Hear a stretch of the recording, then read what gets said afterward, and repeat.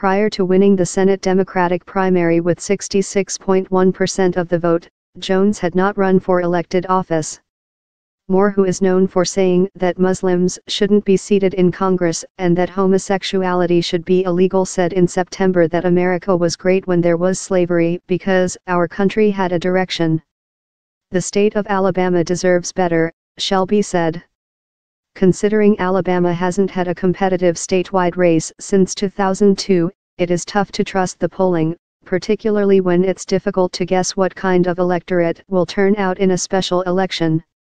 SurveyMonkey published a poll last week explaining that depending on which likely voter modeling you'd like to implement, you could coax a result that was anything from Jones favored by 9 points to Moore favored by 10.